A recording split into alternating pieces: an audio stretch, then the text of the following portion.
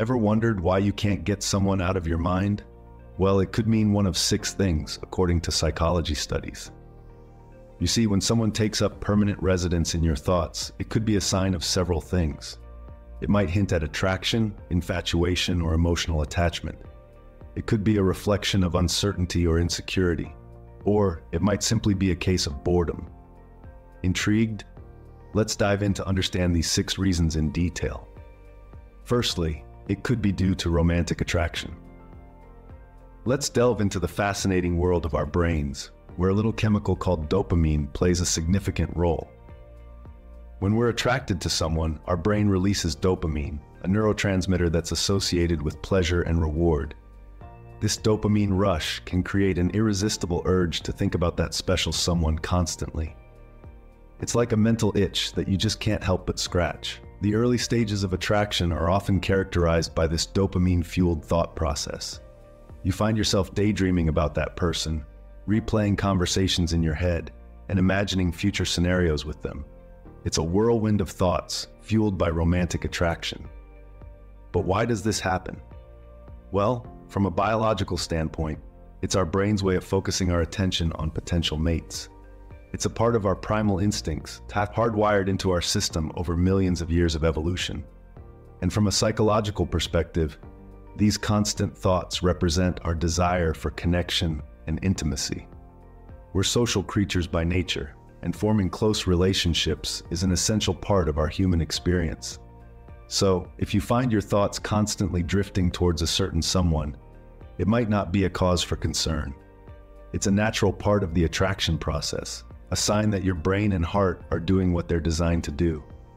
So if you're obsessing over someone, it might just be that Cupid's arrow has struck. Secondly, it might be a case of infatuation. Infatuation can be a roller coaster ride of emotions. The intensity of these feelings often leads us to develop obsessive thoughts about the person who has captured our attention. It's like they've become the sun, and we're just planets helplessly pulled into their orbit.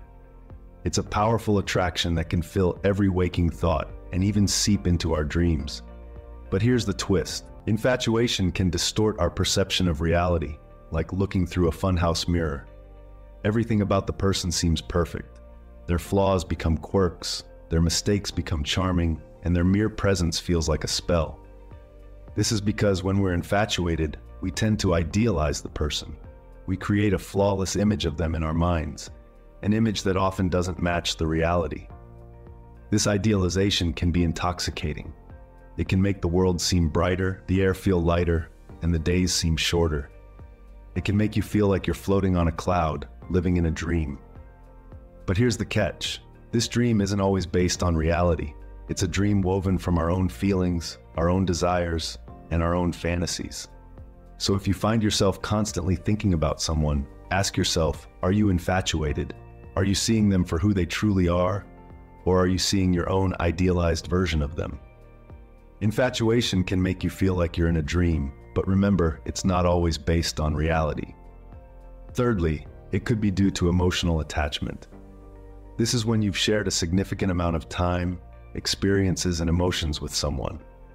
This person may no longer be in your life, but the bond that was formed doesn't just disappear. It's like a ghost that lingers, often making itself known in your thoughts. Think of it this way. You've built a bridge between your heart and theirs. Even when they're gone, that bridge remains, and thoughts of them can easily cross over. This is why the idea of them can fill your mind, even when you're trying to focus on other things. It's not necessarily a bad thing, it's just a testament to the connection you once had. In many cases, it's a past romantic partner that tends to occupy these thoughts. After all, you've shared intimate moments, dreams, and maybe even plans for a future together. Those aren't easy to forget. It's like a song that keeps playing in your mind, even when you're not consciously thinking about the melody. But remember, it's not just about romantic relationships. Strong friendships, family ties, or any relationship that had a deep impact on you can lead to this kind of emotional attachment. So, if you find yourself thinking about someone from your past, it's not necessarily a sign of unresolved feelings. It's just evidence of the deep emotional ties that were formed. If you're thinking about an ex, It could be because of the emotional ties that are hard to break. Fourthly, it might be due to uncertainty.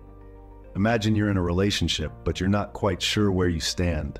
You're not certain if it's casual, serious, or somewhere in between. This ambiguity can be a breeding ground for overthinking. Every interaction, every conversation, every glance gets dissected and analyzed.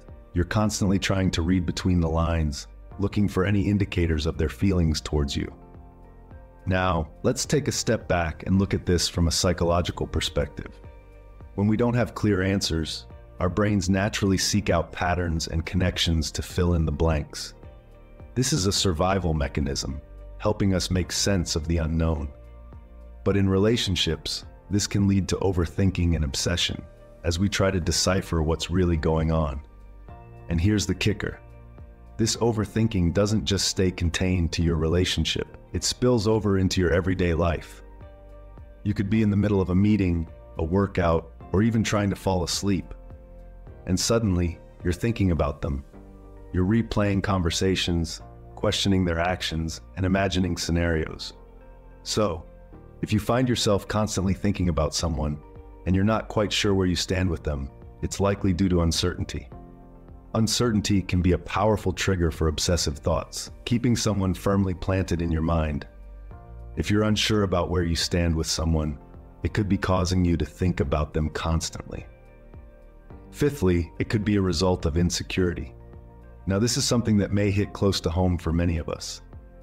Insecurity, it's an insidious little creature that creeps into our minds and makes us second-guess ourselves. It can make us feel like we're not enough, like we're constantly falling short. And when we feel insecure, it's not uncommon for us to fixate on others. Why does this happen, you ask? Well, when we're feeling low, when our self-esteem takes a hit, we often turn our attention outwards. We start to obsess over others, comparing ourselves to them, measuring our worth against theirs. This can often lead us to think about them a lot, to obsessively replay interactions with them in our minds, searching for validation and approval. It's like we're trying to fill a void, trying to make ourselves feel better by seeking validation from others. It's as if their approval, their acceptance, could somehow validate our worth, could make us feel like we're good enough. But here's the thing, it's a trap. It's a cycle that keeps us stuck in a state of insecurity. So if you find yourself constantly thinking about someone else, if you're replaying interactions with them in your mind, seeking their approval, it might be because you're feeling insecure. If you're feeling insecure, it might make you fixate on others more than usual. Lastly, it might be due to boredom. Ever found yourself mindlessly scrolling through your phone, your thoughts wandering towards someone else? You might be searching for a distraction, a way to fill the void. When our lives lack stimulation, our minds, ever so curious and active, start to wander. Boredom is a curious thing. It's not just about having nothing to do. It's about feeling unfulfilled, unengaged with our surroundings. And when we're in this state, our minds naturally seek out something, or in this case, someone to focus on. The brain craves novelty, excitement, and when it doesn't get that from our environment, it turns inwards. It starts replaying conversations, analyzing interactions, creating scenarios. Suddenly, that person becomes a lot more interesting. Their life, their actions, their words, they all become a source of amusement, a way to pass the time. But here's the thing, this fixation, it's not really about the other person. It's about us, our need to be engaged, to be stimulated. If you find yourself constantly thinking about someone else, it might be a sign that you need to bring more excitement into your own life. Try picking up a new hobby, learning a new skill, or simply changing up your routine. You'll find that as your life becomes more exciting, your thoughts about that person will start to fade. If you're bored, you might find yourself thinking about someone else to distract yourself. So, those are the 6 reasons why you might be unable to get someone out of your mind. We've delved into the depths of romantic attraction, where dopamine stages a coup in your brain, making you think about that someone special constantly. We've explored the realm of infatuation, where intense feelings distort reality, leading to obsessive thoughts. We've walked through the corridors of emotional attachment, where bonds of the past keep an ex haunting your thoughts. We've navigated the murky waters of uncertainty, where not knowing your standing leads to overthinking. We've climbed the mountain of insecurity, where low self-esteem drives thoughts about needing approval.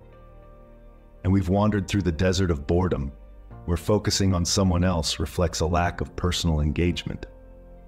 Every one of these scenarios provides a window into our own emotional state and psyche. Remember, it's important to reflect on your feelings and understand why you're constantly thinking about someone. It's all a part of understanding ourselves better. Thank you for watching. If you found this video helpful, don't forget to like, subscribe, and hit the notification bell so you never miss an update. And most importantly, please share your thoughts and comments below. I'd love to hear what you think.